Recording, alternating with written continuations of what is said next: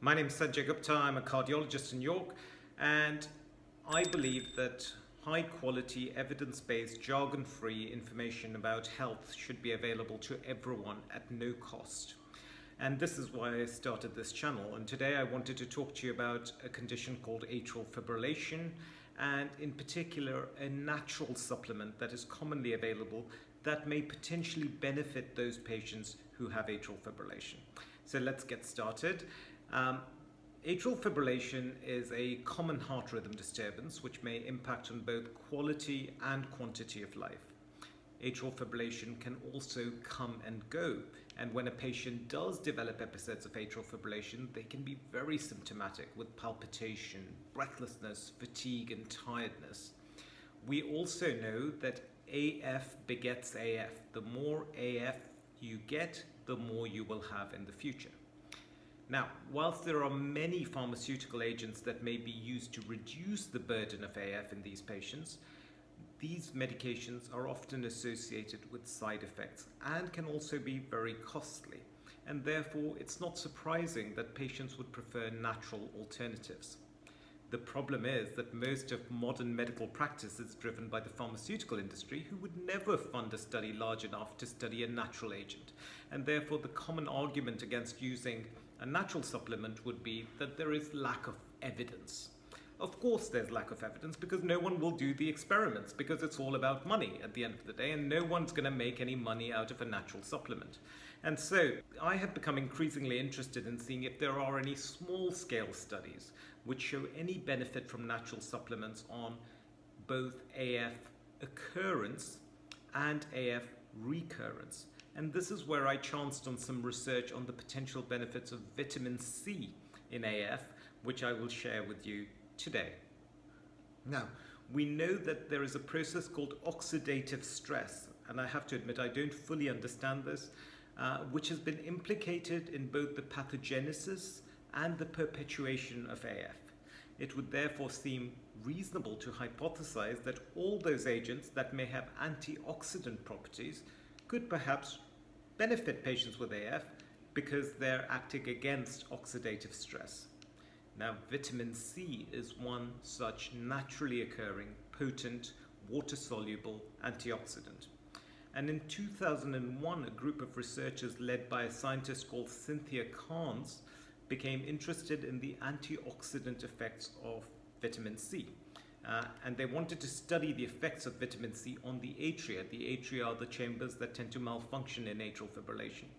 And what they did was they did an animal-based experiment where they took 11 dogs, and what they did was they put a wire in the atria and delivered electrical impulses at a very fast rate, 400 beats per minute, to these atria. So they were stimulating these atria at 400 beats per minute to try and mimic AF.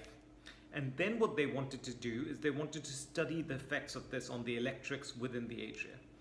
They were particularly interested in something called the atrial effective refractory period, which is the time when the heart muscle is refractory to any new electrical signals.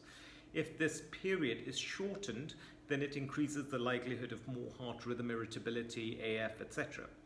And what this group of scientists found is that pacing the atria at a very high heart rate was associated with two things.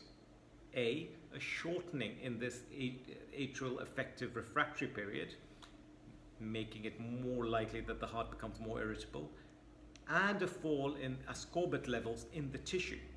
And what they found was that if you supplemented these dogs with extra ascorbate, vitamin C, beforehand, then you did not see this shortening in the atrial effective refractory period, meaning that in some way, supplementation with vitamin C protected against more atrial electrical irritability. These authors then became interested in these findings and decided to do a study on patients. And they took 50 patients who'd been planned to have a heart bypass operation. And they gave them 2 grams of extended release ascorbic acid the night before surgery. And they followed this up with 500 milligrams twice a day for 5 days of vitamin C after surgery. And they compared this group of patients with a group of age-matched controls. And they found something really interesting. They found that the group of patients who were given the vitamin C had significantly less AF in the post-operative period, compared to the group that hadn't been given the vitamin C. The difference was almost double. So 16.3% of patients in the vitamin C group developed AF in the postoperative period, whereas 34.9% in the control group developed AF in the postoperative period. Now, this was a small study. There were some flaws in this very small study, so it's not possible to say, okay, well, that's it, it works. But it was clearly very interesting that this natural supplement, which is well tolerated, does not have much in the way of side effects, could be potentially associated with less AF in this group of patients. There was another interesting study then in 2007 by a scientist called Islami. And this particular scientist wanted to study the effect of ascorbic acid in combination with beta blockers compared to beta blockers alone in patients undergoing heart surgery. And they studied 100 patients, and they found that indeed the incidence of AF in the vitamin C group, the group who had beta blockers and vitamin C, was 4%.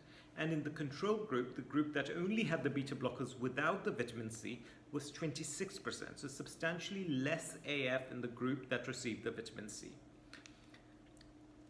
In 2010, there was another author, Papoulidis, who published a paper showing that after bypass, the incidence of AF, hospitalization time, ICU time, and time interval for conversion back to a normal heart rhythm was significantly lower in the vitamin C supplemented patients.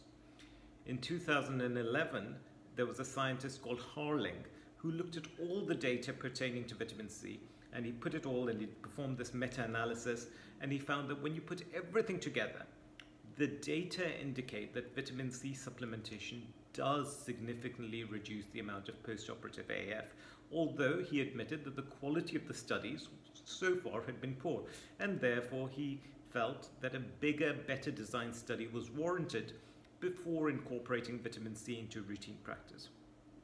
This is a specific group of patients, patients who've had cardiac surgery. Is there any evidence about vitamin C in patients in the non-cardiac surgery setting who have AF, right? And there are very few data. But there's an interesting paper that was published in 2005 by a Greek author called Kornatsopoulos. And he published a study looking at the effects of vitamin C supplementation to see if it reduces the recurrence of AF in patients who have to undergo electrical shock treatment or cardioversion. And he found that within 1 week, AF recurred in 36.3% of patients in the control group and only in 4.5% of the patients in the vitamin C group. He also found that the inflammatory markers in the vitamin C group decreased compared to the control group. So clearly this is very interesting data, and this data makes a compelling case for studying this naturally occurring, cheap, generally very safe supplement. The only problem is, who is going to do this study? And in the absence of a big study, patients may continue to be deprived of an agent which may potentially make a significant difference to them. Because most doctors these days tend to be protocol-driven rather than patient-driven. And this is where I think patient empowerment comes in. This is where patients can come together and say, look, I understand there are gaps in the evidence base, but this is generally a safe product, and therefore maybe I am willing to try it and see how it goes. I hope you found this video useful. If you've had positive experiences with vitamin C or negative experiences with vitamin C, then this would be a great place to share your experiences. In this way, patients tend to benefit from each other rather than being at the mercy of pharmaceutical companies, economists, and protocol-bound medics. So I hope you found this useful. I'm sorry I haven't put a video out for a long time. My father's been unwell again. I'm now back in Kenya looking after him. So it's all been a very stressful time for me and my family. And that has translated into putting less videos out. Hopefully we'll get things right. Hopefully my dad will get better again, and I'll continue to put some more videos out. So once again, thank you so much for all the support you've given me. I really appreciate it. Bye.